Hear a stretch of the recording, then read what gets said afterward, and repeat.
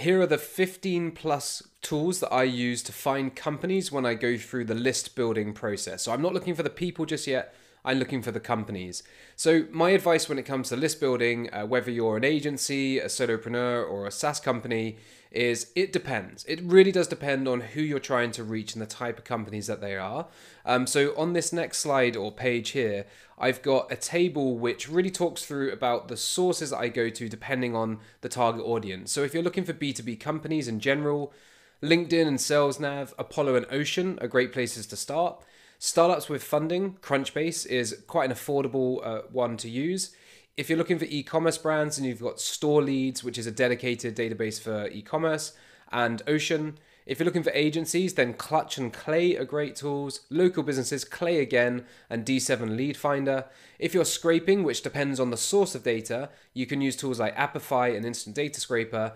And if you're looking to enrich the company lists further with triggers, then you have Trigify, Clay, Apify, Phantombuster, and ScrapeLi. Now I'm going to go very quickly through all of these tools in the next 10 minutes to show you how you could go and use them to build the company lists.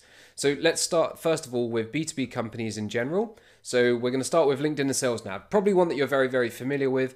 Even on the free LinkedIn account, you can use the filters here within the search. One of the tips I use is just to have this URL saved, because that gets you to just the beginning of a search page for companies. So you don't have a keyword here. Here you'd click all filters, and then you could search for North American companies in professional services. There's going to be a lot here. Let me do 500 to 1,000 employees. I think there'll be less people. Show results. And I've got 6,200 results. Now, of course, this is just on the categorization of LinkedIn, so it's not always going to be accurate. But this is one way that you could quickly use LinkedIn to find searches for free without Sales Navigator. I haven't got a Sales Navigator account active at the moment, but there's plenty of other videos on Sales Nav, and I'm sure I'll record some in the future. First one, LinkedIn. That's going to be the most up-to-date database. Then you have Apollo. I really like Apollo because it has a lot of filters that you can use to find the target companies. You can search by employees by department, the account location. So you might only want to look for people in Spain, for example. And that's going to show you that there's 3.4 million companies in Spain, according to Apollo's database. So of course, that doesn't mean that is Spain entirely. Then we can filter down to employees. I want to go to 11 to 20. And then I can add additional filters here as well. Now, just on the pay plan of Apollo, you can unlock things like technologies, revenue. I never really trust revenue, to be honest. Funding opportunity, job posts, and scores. There are signals here, but they are limited to how many signals you can search for. But this is another great source to start with your company list building. My go-to at the moment, though, is Ocean. So as much as I use Apollo, I usually start in Ocean. The reason I like Ocean is that it allows you to build lookalike lists. So you can start to build a really, really specific list from the very beginning. In this example, I've got Sneak, Alert Logic, and Black Kite. These are all cybersecurity software companies. And I've just put in these 3 requirements of here are the domains. I want you to find other companies that are like them. And then I've got some additional filters here. So I can do company location, has to be Israel, Europe, Canada, United Kingdom, the United States. Employee size between a team of 200 and 1,000, essentially. Department size, because I'm looking for the marketers. I wanted to find companies that had marketing and advertising teams between 10 and 100. So in this case, if they just had a solo marketer or a team of 2, they're not really the right fit for me in the list that I'm building. And there you can see I've got 154, which you might say is a small list, but it's a great place to start. And when you run outbound campaigns, you want to think about all of the different segments that you can use to run campaigns. One other tool here is Prospeo. Prospeo has a great Chrome extension that really only works properly in bulk with LinkedIn Sales Navigator, but it allows you to select all of the results and export them into a spreadsheet. I think I've got some previous ones here. As you can see, I've been using that. Now let's move on to startups with funding. So Crunchbase is really the best tool I find for finding startups with funding. And the main reason being is because they have really good description, keywords, and filters, as well as being able to determine where the last funding date has been within the past 30 days, 60 days. One tip when you're reaching out to startups, if they just raise a round of funding in 30 days, everybody and their daughter is going to be sending emails to those startups. So I like to look at startups who have raised funding in the last year or more than 9 months ago, and then reach out to them, because they still are likely to have some of the budget and the dust has settled a little bit after they have raised the round of funding. So here you do the custom date range, and you would put the start date and the end date. So I might say the 1st of June 23. And then the end date might be 9 months ago, so the 30th of December. Let's just say 30th, 12th, 23. And now it's going to pull up all of the companies that have raised a round of funding. Now I might want to be targeting seed companies, so this list is getting smaller now. Last funding amount, so I might want to do a minimum of 1, but a maximum of 10. This should be million. Always get confused. That's 1 million, so 1 more 0. And then here I want to put, so I've got 1 million to 10 million. So now I've got 426 results. And I'm always just trying to get this result smaller and smaller and smaller, so I can send a really specific message to a very specific sector and segment of the companies I'm trying to reach out to. So that startups with funding. Moving on to e-commerce. So Storeleads is a dedicated database of e-commerce data. As they say here, it has over 13 million stores. What I like about Storeleads is that the filters are really, really good. So you can filter down to the category, the estimated monthly sales, the employee count, the country. One of the challenges with searching for e-commerce brands is it's very easy to find the e-commerce brand, but quite hard to find the team behind it. A lot of e-commerce brands aren't active on LinkedIn, so a lot of the people that work at e-commerce brands are quite hard to find on LinkedIn. So that's just something to keep in mind, which is why I like to use Ocean to also look for e-commerce brands. In this example, I'm looking for furniture e-commerce related brands in the United Kingdom, and they have a website traffic of over 100,000 visits per month. Now you can see I've got 136 results here, and all the filters down here. One of the great things about Ocean is I can actually just click on contacts here, and it's now going to find me all of the people within these organizations. So I've got 11,500 people across all of these organizations. Now let's just say I want to find the e-commerce, anything to do with e-commerce. So if I click here, it's going to find a broad match of anyone that has a similar title to e-commerce or e-commerce in their job title. So digital merchandiser is e-commerce, visual merchandiser is the same. But let's just say I want to find only the visual merchandisers. So I come back here and then I type visual merchandiser, hit enter. Because I've put them in the speech marks, it's only going to find me people that match this title exactly. Now, of course, there are going to be different variations of this job title, which you'd want to put into the filters here to find those people. And then it's very easy to export all of them into a spreadsheet. Okay, that's e-commerce. Let's move on to agencies. Agencies, Clutch is a really good data source for find agencies. In this example, I've just looked for all agencies in Portugal, kept that very broad at the beginning. The first few results are always going to be sponsored ads or sponsored posts, but as we scroll down, we'll start to see that we've got a lot of other agencies here that are in Portugal. So I wonder if these ones are Portugal. So Berlin, no. Poland, no. Poland, no. So because I just want Portugal, it pretty much starts. It's a bit like Google. The first 3-4 results are ads. The rest are good to go. So now I can see that I've got a list of agencies in Portugal. I could use a scraper to get this out, and I'll show you some scrapers in just a second. Moving on to Clay. So in Clay, they have a feature that you can build a table with a keyword search. So I'll just show you that now. Create new table, find companies, and then select one more industry. Again, I'll just use advertising and then marketing, because let's say I want to find SEO agencies. So we've got marketing services, advertising services. So that's going to bring all advertising and all marketing services. So I don't want all of them. I want to be able to find the ones that are in the range that I want to reach out to, 51 to 200, let's say. And then in the description keywords, I want them to have SEO or search engine optimization. So they won't be necessarily mean that they're a dedicated SEO agency, but they should have that keyword in their description from LinkedIn. So let's preview the companies. This is all United States at the moment. It's going to take a few seconds to load up. It didn't work because I did this wrong.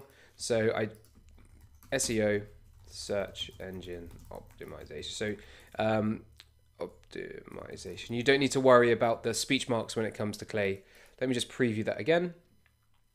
And now I should get a result of, so D-Moons, they're a global digital agency in SEO consulting. This one has search engine optimization, award-winning digital marketing, paid search, social media, search engine optimization. So I've got 486 results here. I could obviously increase this list size by increasing the company size in terms of employees, or expand the locations. But again, your campaigns need to be as segmented as possible to make your messaging as relevant as possible. So that's Clay. Another way that you can use Clay is to find local businesses. So now we're going to use Clay to build a list of companies or local businesses. So let's create new table. We're looking for companies. So we're going to go to find local businesses using Google Maps. Here I'm going to put London. London, hold on, let me do Richmond, London. Is that the right one? I think that's, yeah, that's near where I used to live. I'm gonna make the radius a little bit bigger. And now, oh no, didn't mean to do that. And now I'm gonna scroll down and I've got two options here. Do I search by business type or free text? Now this all depends on how Google Maps lists businesses.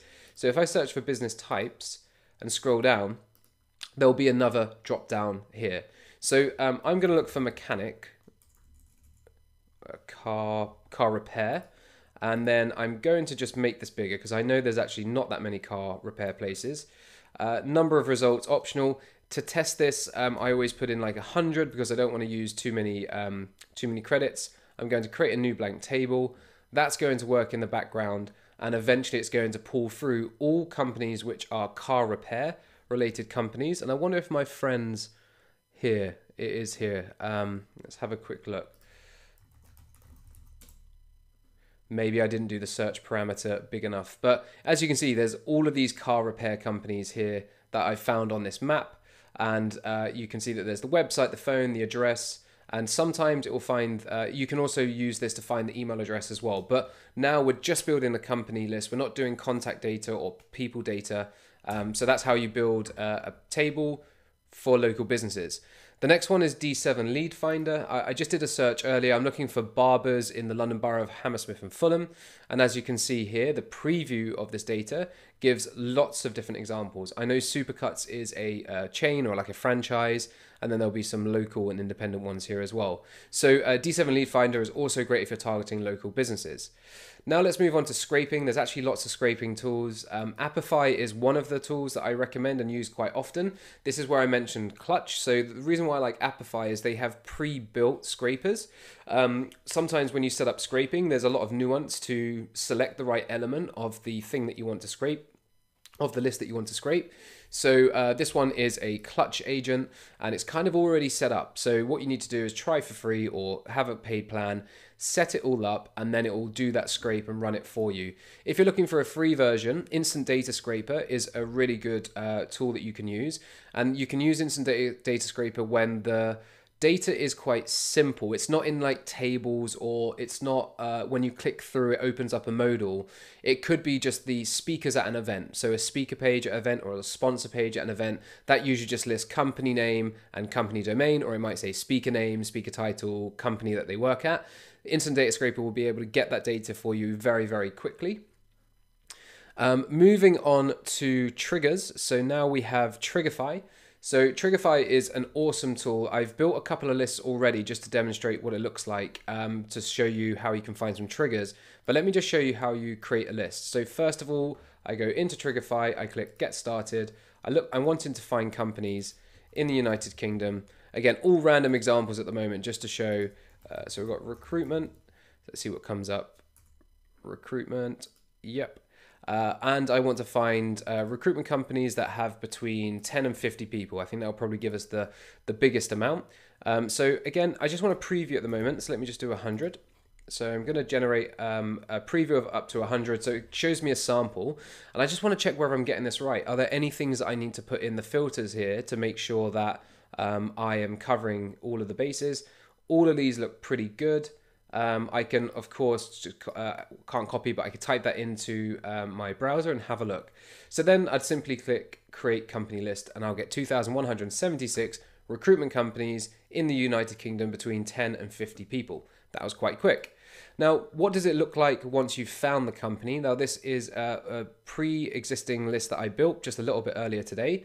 Trigify has two really interesting ways of getting additional data from the company list that you have. They have their own Trig IQ, or also known as sales signals.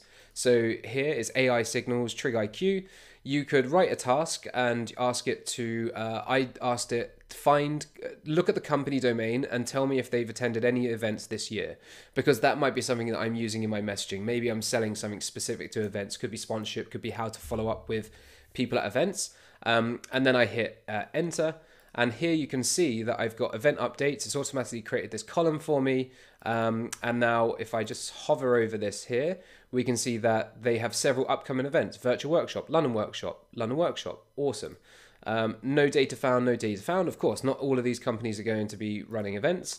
So they'll participate in SurgeCon 2023. So that's probably not right. 3 colors.